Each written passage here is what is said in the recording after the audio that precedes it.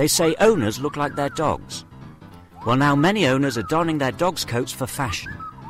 Regular grooming of your dog, brushing or cutting, produces up to 800 grams of hair per year.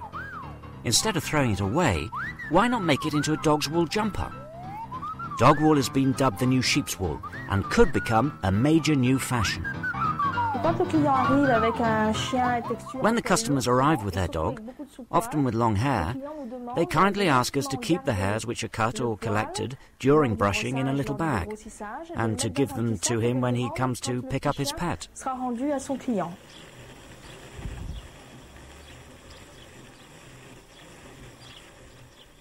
This strange and wonderful idea was dreamt up by Patricia Majorel, who used to run a craft shop. Once she'd learned how to make her own wool, it wasn't difficult for Patricia to see the fashion potential of her pooch. She sold everything she had to devote herself to this new profession and is now a full-time dog hair spinner. It all started with my dog sleeping here beside me. I started to brush him and saw he was losing a lot of hair. I put it aside, thinking that there might one day be someone who can make something out of dog hair.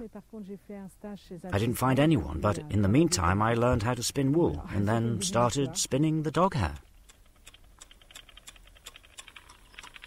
Spinning dog hair requires patience and some serious skill. On average, it takes an hour to spin 100 grams of this canine hair. It's a very sentimental thing to do. Keeping the hair of the dog is something that has more value than mere photographs. Plus, it's true that the wool produced is very similar to Angora, and it makes very beautiful and very original creations. If you want a sweater made from the hair of your dog, you must have an animal with hairs exceeding 3 centimetres long, and you need to wait nearly 2 years to collect the amount of hair needed to create a garment. Here's a sample of beautiful white hair from the husky. Le husky.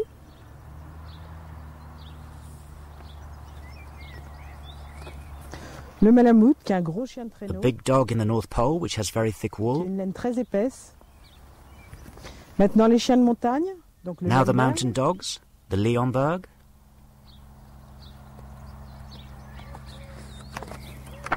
And a dog who lives in the Pyrenees.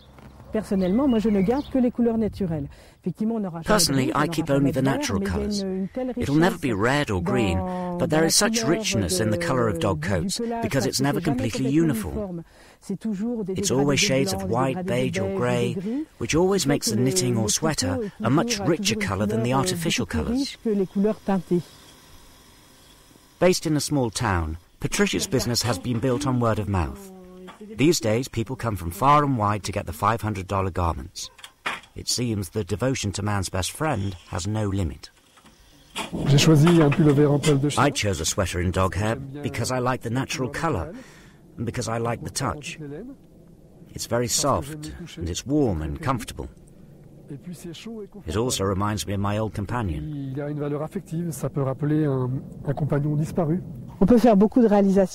We can do all sorts of things. Covers, little jackets, a knitted sweater, a poncho, a sleeveless vest and even slippers.